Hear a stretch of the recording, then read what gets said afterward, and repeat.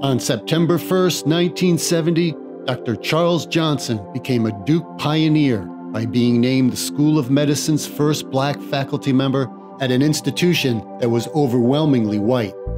In a 2013 video, Dr. Johnson talks of his early struggles to adapt. The first barrier that I encountered was the ward clerks, all white females, never would speak. I'd ask about patient X, they would not ever answer.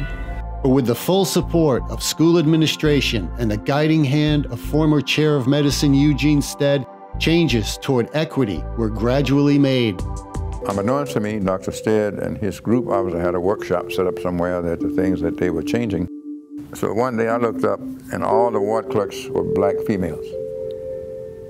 And although I saw them, it was such a gradual process and a quiet change. It wasn't something you right away paid attention to. Throughout his 26 years on faculty and as a practicing endocrinologist, Dr. Johnson blazed a trail of change toward equity and inclusion.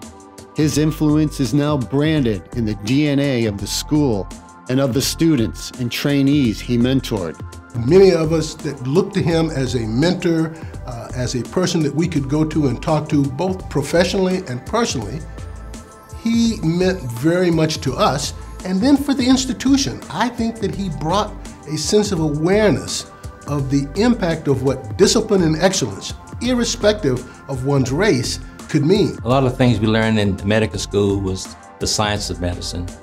But Dr. Johnson taught me the art of medicine, how to listen to a patient, how to understand their needs more than just prescription drugs and procedures. He really did introduce the concept of social determinants of health way before we understood that as a scholarly area to do research, because he basically understood the communities that many of our patients were coming from.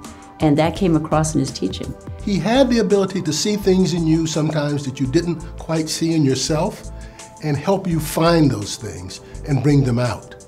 And he stressed that you're just as good as anyone else and that you shouldn't take a back seat to anyone else just because of your color. Dr. Johnson was very instrumental in convincing students and trainees to come to Duke at a time where we were not diverse either in our medical students or our faculty. And he worked very closely with Brenda Armstrong in transforming our medical students' admissions process. I think one of his legacies is the diversity that we now have and that we now celebrate, and that enriches our organization. I think we owe a lot of that back to him.